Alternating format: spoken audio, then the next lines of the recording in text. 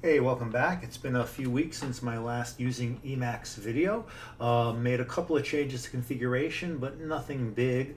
If you remember a couple of videos ago, I moved things into a temporary file so that I could keep my configuration clean. I figured I'd start moving things over. I changed my mind for that. What I ended up doing is actually copying all that stuff into stuff to refile as I do more screencasts, so you can take a look at it, and I'll move it over as over the course of time. So some of this stuff is pretty straightforward, like username, email address. These are setting keys, so if I do escape C, it'll load up my configuration file. Escape L will load up my links, and escape I my org file. So those are a couple of shortcuts that I've done. I'll move those over. Then there are a few things that I'll cover more explicitly. So these guys here, I'm not going to cover much. I'm just going to move them somewhere. It just means that if I type escape C, it'll just load this file. So it's a little shortcut that I like using. I really use escape I more than anything else. Brings up my my main org file that I use for organizational stuff. Let's just get rid of that for now. And some of the other ones I'll talk about. Like here I've got Babel, which I'll talk about when using org mode for running code. This projectile thing I'll talk about later on, and a few other things as well. But what I wanted to talk about today was something called tramp, something that lets you edit files. Two things. One, it lets you edit files on other servers, and it also lets you do some other cool stuff. So this was requested by some of you guys out there. I actually don't use tramp very much, and I don't use it much. I use it even less now than when I used to use it more when I was doing administration across many machines. But it's still really cool and still really useful for a few things. So one of the things you can do is, I've got a terminal here somewhere, yes, and here I can SSH to another machine. Just one of my machines that I have. It's actually a DigitalOcean droplet, and I've got this directory called SC, and I got this file called test file on it. And let's say I want to edit this file.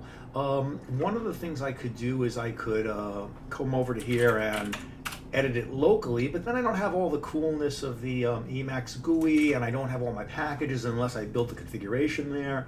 I could use another editor. I could do a number of different things to get this to work, but none of them are that good. One tool that I really like is something called SSHFS, which lets me remotely mount an entire file system over SSH. So if I'm doing a lot of editing on a file system, I'll do that. But Emacs has this thing called tramp.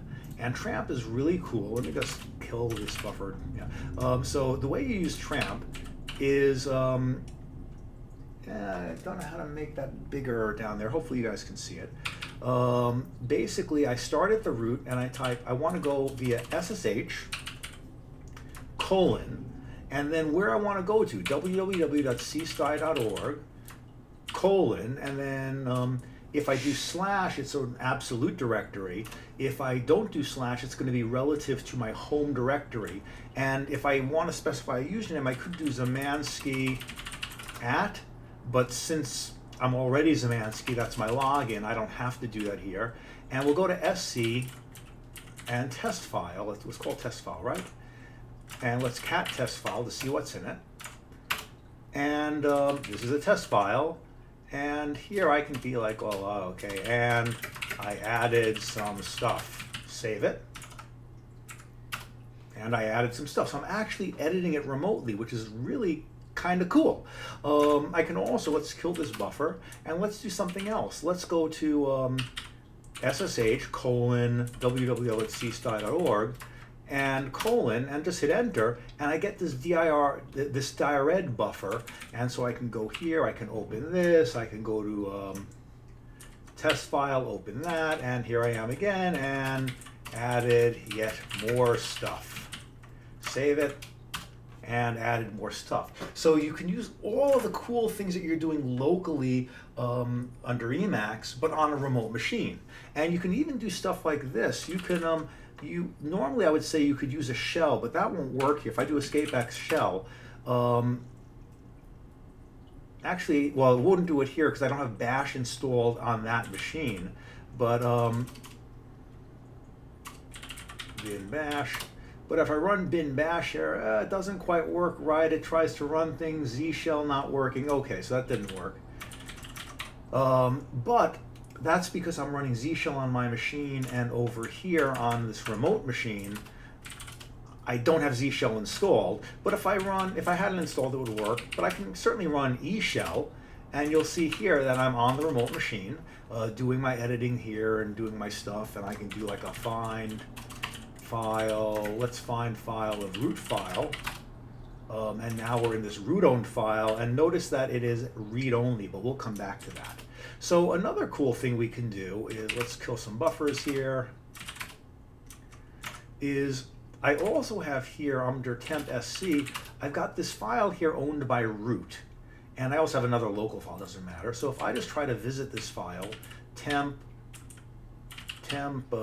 sc local root, it's read only, I can't do anything here. But a cool thing about tramp is what I can do is I can open using sudo, and I do 2 colons here, so it's a little bit different. Temp sc local root, asks me for my password, and now I'm editing a root file. Save it, and bang, you're done.